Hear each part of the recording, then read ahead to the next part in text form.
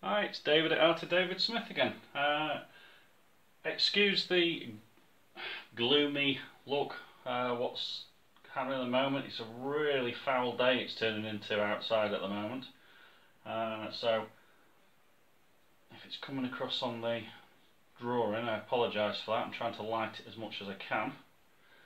And obviously you're going to hear wind as well, so just bear with us. So this week is sea creatures. Would appear not to be quite as popular a subject as some of the others, or people have just been busier this week because of the nice weather. So what I've decided to do is an octopus. So kind of what I'm doing is the main body, but as with a lot of my drawings, as I've already mentioned, I always want to try and get them into some sort of situation or doing something out of the ordinary, just to put my take on the subject. So hopefully you've all had a productive week. Even if you've not been doing the sea creature drawings, you've been doing other things, your other drawings, and keeping safe. So, let's see, this face on this octopus going on here. Finish the rest of his mouth.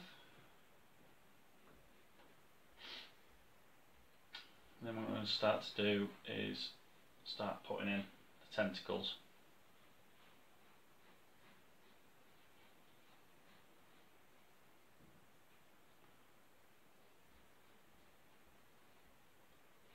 Now, if there is any other subjects you'd like me to cover on the drawing challenge, drop me a message in the comment section of the video, or you can contact me by my Facebook page or Twitter. All the links are on the page, the description of the video, so feel free to hop along, see some of the other work. I've had a busy week myself. I've taken advantage of the nice weather, got out into the garden and to move a load of trees around because we're doing some other bits and bobs. So me and my son have been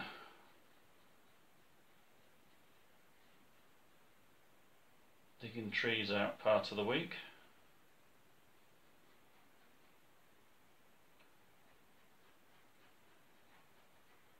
So again, when anything like this, I'm just kind of framing it at the moment. So I knew you've always got this kind of, I suppose it's a bit like a plum tomato, this bell shape, what you've got with octopi. So that's kind of what I've been playing with a little bit there. And then what I'm going to do is decide where. So I probably want one tentacle coming over here. I'm going to have one stretching out down here. And again, just like we do the bones in the arms, by doing that you can get a feel for how it's all going to be arranged on the page. And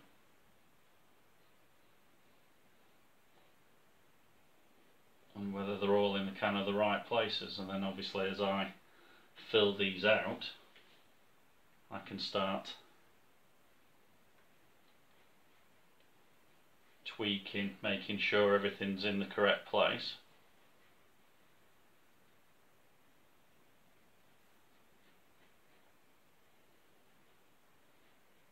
Put some of the suckers on the bottom of the tentacles.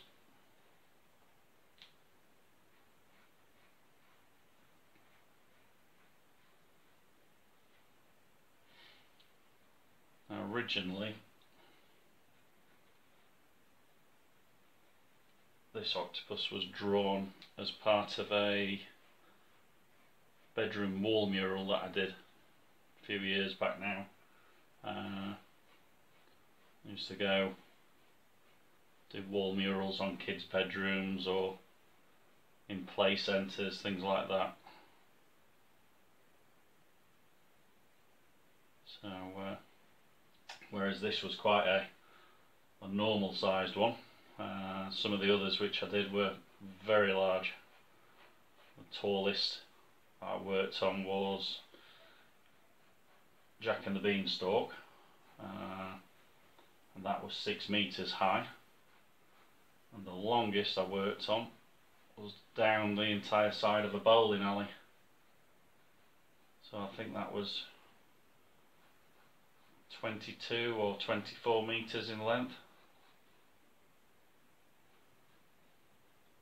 So it was a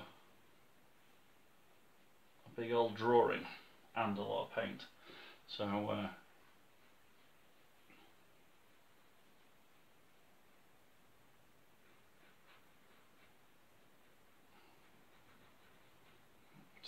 over there.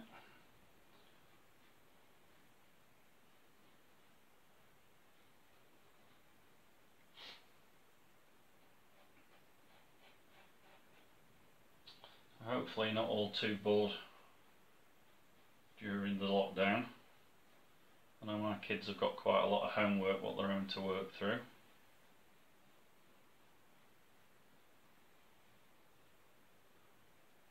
But they're also doing a lot of artwork as well, making cakes, cooking dinner. Check out my daughter's cooking channel on YouTube as well. There's a link on the front page. She calls herself Bear Cooks, so check that out. It's nice, straightforward, simple cookery. It's really nice and tasty, so give that a go.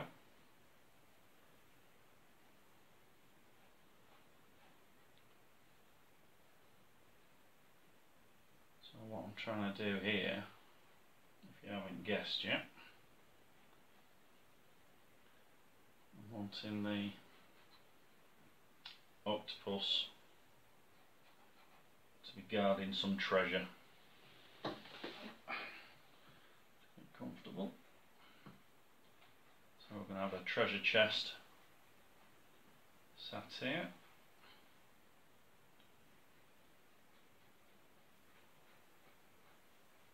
So I'll have a couple of these other tentacles wrapping around this in a protective manner.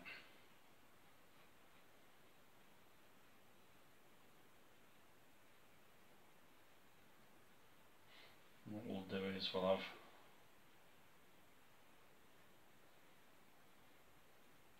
a bit of the gold and jewels spilling out of the chest.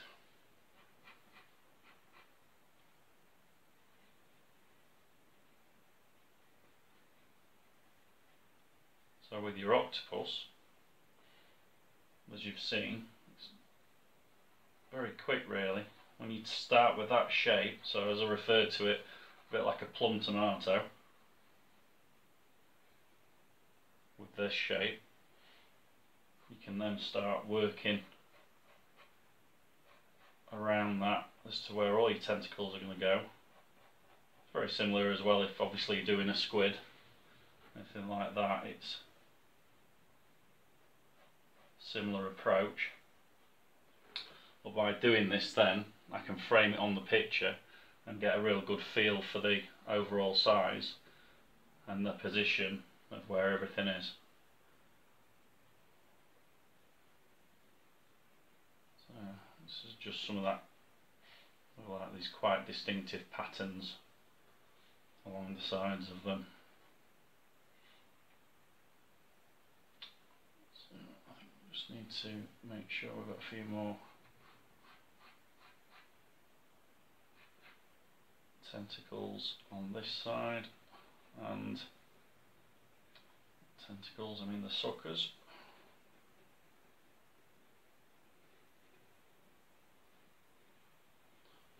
Go further along, we just do the circles, we're not having the real big ones up at the end. So again, we're keeping it all nice and simple, quick to do, and it's a good one to have a play with. Again, on the sea bed we can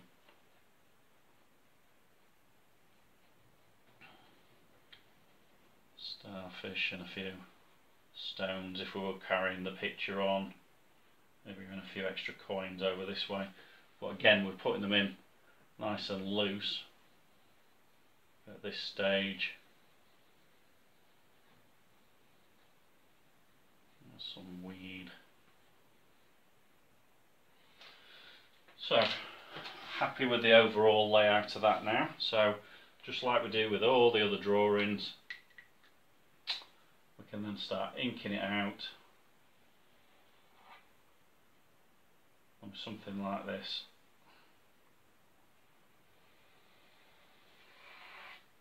Very simple again to ink this one out.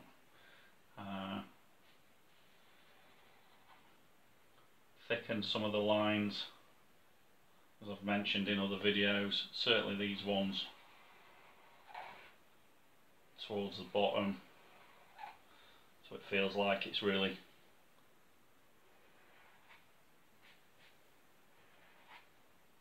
located on the ground, and then swap out to your fine liner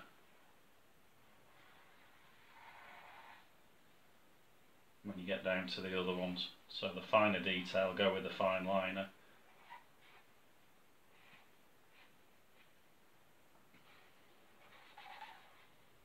Always looks a little bit scrappy at this stage.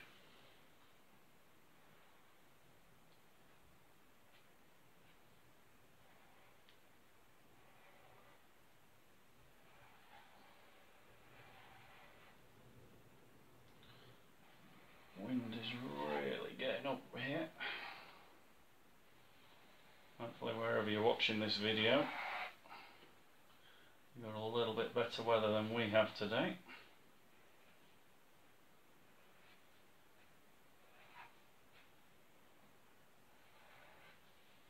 So, comes in handy, saves me having to water the trees today.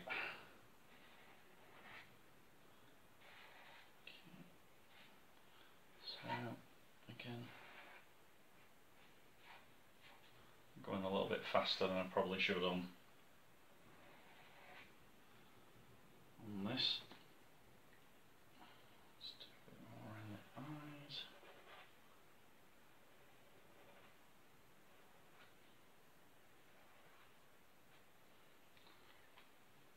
Okay, and swap out now to the fine liner. We can sharpen up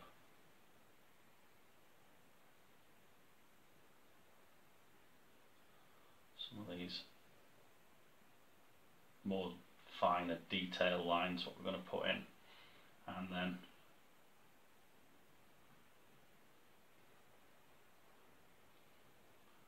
again, if we're going around the edge, we can just fatten those ones up.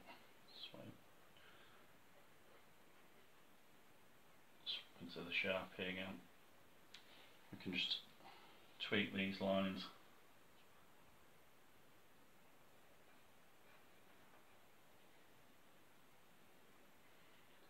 So as I mentioned at the beginning of the video, I always try and, if I'm making characters like this, so this one, as I mentioned, was part of a kid's bedroom wall mural, so wanted it to be a nice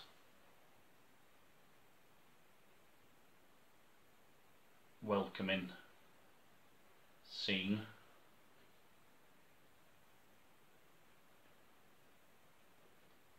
So that's why I opted to have my octopus here doing a bit of reading while he was guarding the treasure.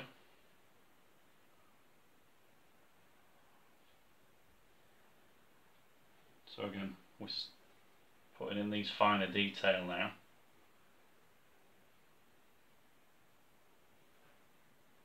Quite quickly, but you start seeing it coming together also quite quickly.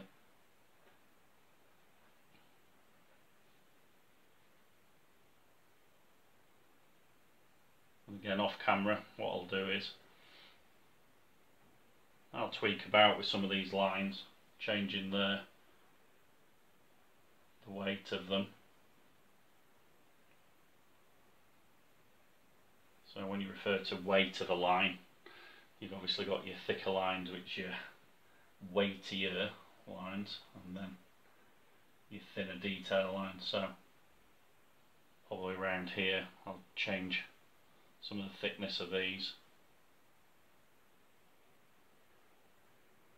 And again, it tends to be the outside lines where you're only seeing one side. You tend to make it a little bit thicker. This line here, where you're seeing this side and this side of it, you keep to a thinner line.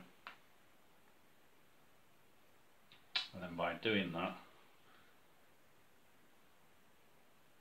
so this outside line wants to be slightly thicker. So what I try and tend to do, so I'll have this outside line thicker, but the bottom line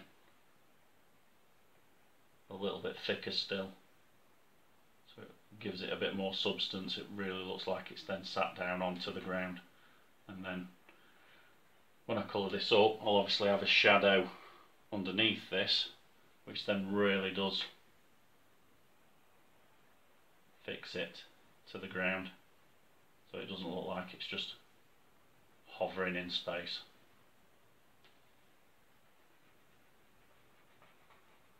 So again, I'll clean these lines up off camera. You don't need to watch me doing all that. This line again, because you're seeing two sides of it, will be thinner than the outside lines which we've put in.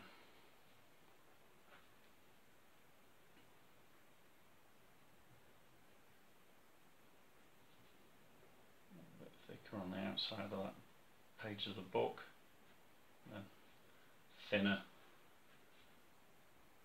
on the individual pages on the inside.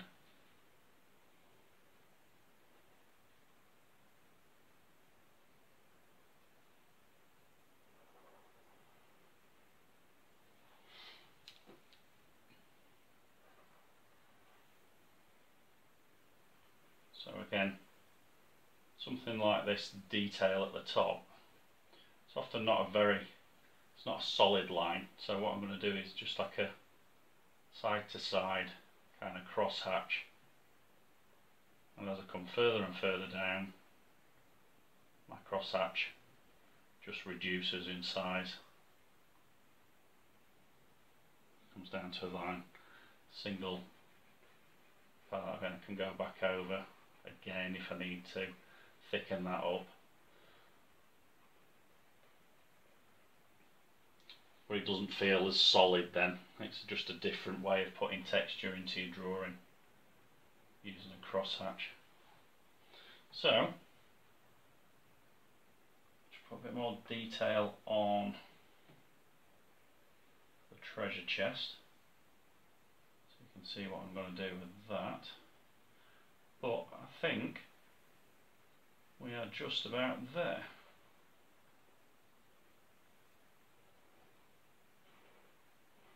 So to reiterate, we started with a very simple shape, that bell shape, that tomato shape. And it's often easier when you're trying to draw a creature or come up with your own creatures for the first time, to think of them as what kind of shape you want it to be. It gives you something as a starting point then when you start to construct your own drawing, rather than just staring at a blank piece of paper. So just putting these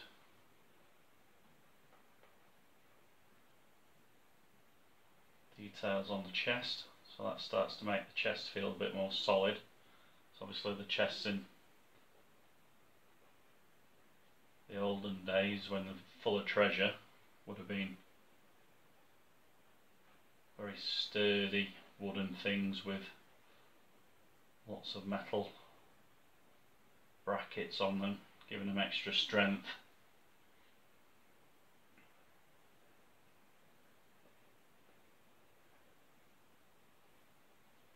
With a keyhole there. And then in here we've just got loose detail. Probably just when I'm putting the colour in here, it'll just end up being a yellow, orangey, goldy colour.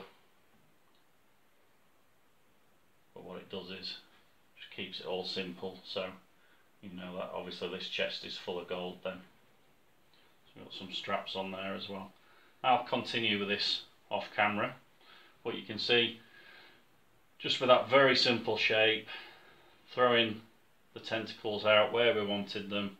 In my situation here, I've got him reading a book, but very easy to plan out, very easy to execute, so give it a go. The people who have entered, I'll put your drawings at the end of the video as normal. I've not decided on what this week's challenge is yet, so if you've got any ideas that you'd like to throw in, by all means quickly message me and we'll get something sorted for this week. But in the meantime, stay safe, keep drawing, and I'll catch you on the next video. But thank you very much. Bye bye.